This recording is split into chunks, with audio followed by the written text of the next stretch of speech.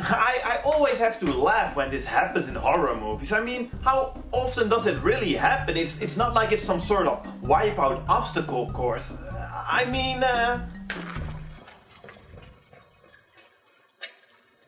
look, I can do it without falling. It's really not that hard. So she gets up and... Man, this must be the most boring chase scene ever. So eventually the girl who came along gets locked up in the cemetery until she comes out and then... Oh, it's just the other guys, of course. But when you think about the scene, it's so stupid. I mean, these two guys are probably looking for the girl, so they must have seen her climbing over the wall, but they don't say a word. They just keep standing there until she walks into them, scaring her like shit. I mean, that makes no sense. That isn't even a nice thing to do, man. Well, why would you... This is taking too long. I'm going a little bit faster now. So they can't find the girl who tripped, so they go back to the house. But there, in the room where the daughter is, there suddenly is a monster man. Whoa! So this guy tries to save her in this exciting fighting scene. Yeah, but it's not really exciting, and it doesn't really work. So everyone is scared, but then the big monster guy is gone, I guess. So the next day they're walking again around, I'm not sure why, but they find this big house where they go in and where suddenly some woman commits suicide. Whoa, yeesh. I love their reactions, man. It's kind of the same way I react when I'm watching this movie. So yeah, they find the missing girl in the big house. Then these two guys go out again, looking for the boat, which I already forgotten all about, so that's a good thing. Okay, so in the house there is an attempt to some backstory, but it doesn't really work. So then this girl finds a secret room and looks under some blankets. Ooh, whoa man, that's some heavy shit, yeah. No, but it's even funnier the second time.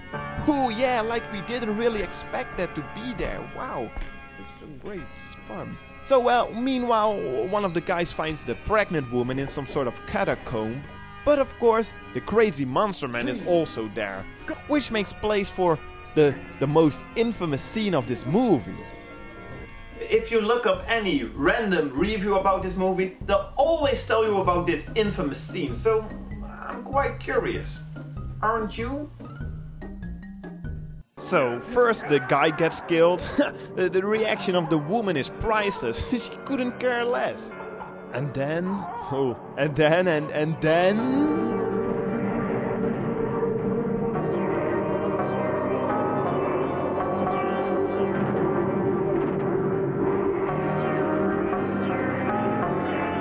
Well, yeah, that was pretty unusual, but I don't know. Let's just skip to the ending, since I guess everybody else is dead, except, of course, the main girl. So she gets pulled into this well. Can't really figure out how this happens, but the monster man is also there, of course, and this results into a very suspenseless last action scene. All she has to do is climb the ladder, but I guess it's a lot harder than it seems according to how she's handling it. But finally she does get out, but oh no, she can't get away. Oh no, hey, who's that? Oh yeah, I already forgotten about him. I guess he was still around. Well, hooray for, what's his name? So then the monster eats its own guts, the end. So yeah, there were some good parts, like this man who looks in the camera like, what the hell are you looking at? Or this bad lighting where the candle is supposed to be the only source of light, but still it casts a shadow of itself on the girl. or here, how do people speak, but you don't see their mouth move.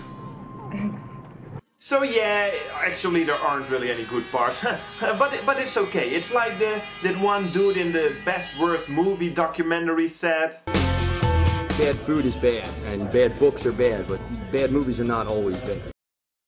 Yeah.